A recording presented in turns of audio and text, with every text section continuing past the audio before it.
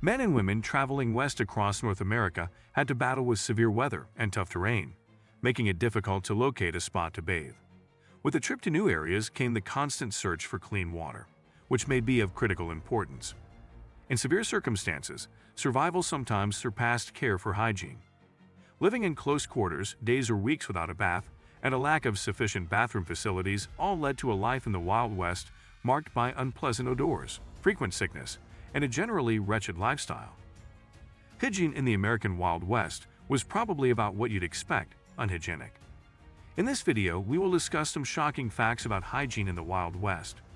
But before proceeding to the video, make sure to subscribe to our channel and press the bell icon so you never miss any video from Roots. Even a minor scratch could be deadly. Before the widespread use of antiseptics, life on the path might be dangerous if even the simplest thing went wrong.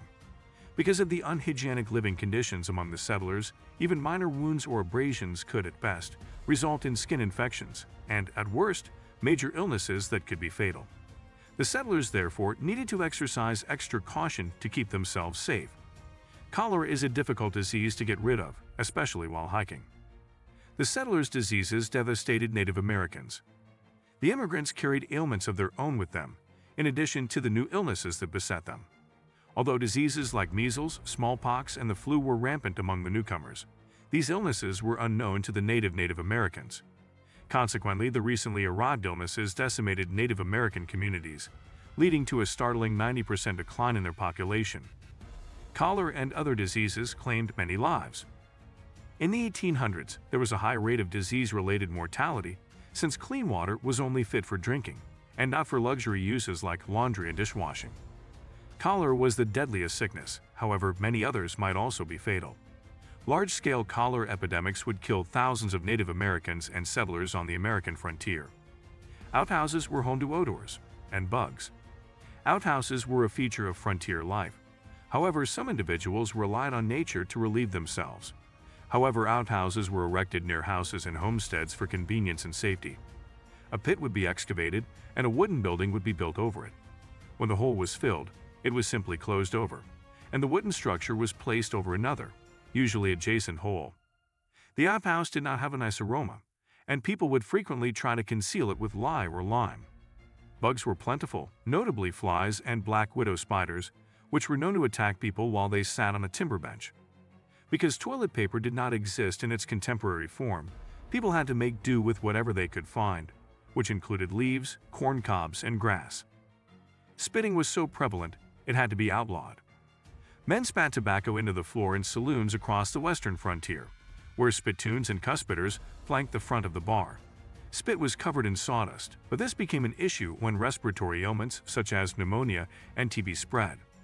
Sawdust was a breeding ground for diseases, and because saloons sometimes rented out floors to visitors, people slept in the muck. Some places attempted to outlaw excessive spitting in an attempt to reduce it. Spitting on train platforms and stations was prohibited, and may result in a $500 fine, a year in prison, or both. Cholera and other diseases ran rampant. Disease was rampant in camps and towns throughout the American West because laundry, plumbing, and dishwashing were done in drinking water. Cholera was very common, taking the lives of both Europeans and Native Americans. Thousands of Mormon migrants died as a result of cholera outbreaks in the 19th century, while the precise number will never be known. Cholera was one of several illnesses that wiped off enormous numbers of Native Americans, and Mormons saw it as a punishment from God and a test of faith. Disease outbreaks moved from overland paths to tribal populations and Indian nomads. Nonetheless, cholera did not kill as many Native Americans as smallpox. The absence of sickness at every step was regarded as a gift. There is no sickness in camp at all.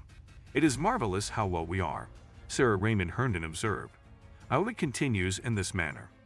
However, excellent health did not endure in at least 18 states and territories in 1873. Russian immigrants, according to Dr. G.B. Van Velsen of the Dakota Territory, introduced cholera to Yankton, the territory's capital. He described Russians as lower classes, filthy in persons and habits, but he had no idea that cholera was part of a much bigger pandemic. Hair care involved whiskey and castor oil. Frank Clifford bathed his hair with soapweed, although other shampoos were available. Whiskey had numerous functions in the Wild West, including disinfectant and pain reliever, but it was also used to wash hair, The shampoo, which contained castor oil and lavender, was washed with rainwater or water softened with borax. Women frequently curled their hair with hot pencils after a thorough brushing or combing. Cultural backgrounds influence hygiene practices. Archaeologists discovered a pair of tweezers near Deadwood, South Dakota, in 2005. The tool reflected the substantial Chinese community that lived and worked in Deadwood, as well as some of their everyday activities. The Chinese would never shave, said Dawn Ivy, the researcher who discovered the tweezers. They used to pluck their hair. Tweezers were also used to smoke opium, although this one appears to be for grooming. Fungal infections posed a huge problem. While on the path, it was not uncommon for individuals to go weeks or even months without showering. Fungal infections rapidly proved more of an issue than wildlife and robbers after spending day after day sitting and sweating on top of a horse, all while wearing the same clothing. These infections would induce burning sensations, generally beginning in extremely painful places, such as the feet and armpits, before spreading to the rest of the body, owing to scratching with unclean hands. Beds could be full of seam squirrels. Beds in the American West were not always built of straw and hay, but many were. Because such bedding was not replaced frequently, lice and other creatures were infested. Lice, sometimes known as seam squirrels, were only one of the many insects that could make living in the Wild West less than pleasant.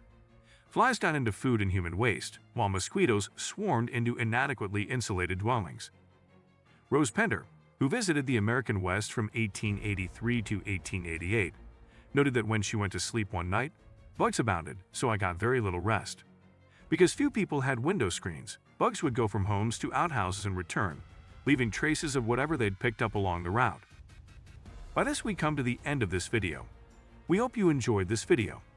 If so, then please like this video, subscribe to our channel and press the bell icon so you never miss any videos from us.